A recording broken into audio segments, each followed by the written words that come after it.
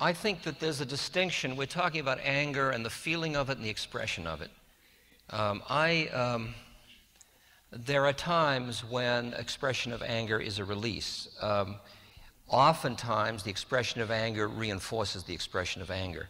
I really think it's important that you cultivate the quietness to be able to appreciate the feelings of anger. I think that's important, that you be a witness to it and own your feelings of it.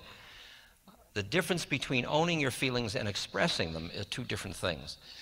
And often when you express them, by the expression itself, you create new karma.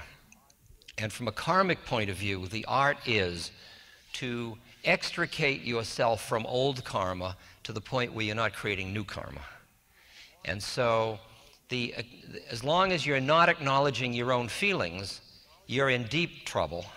The acknowledgement of the own feelings, and then the question of whether you can let them go without running them through.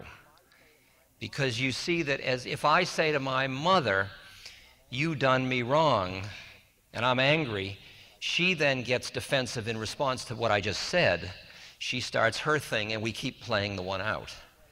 If I can acknowledge it and then let it go because I appreciate the predicament we're both in, there is a possibility that we can let go at that moment. The minute, it's up to the most conscious person in any dynamic to let go the soonest.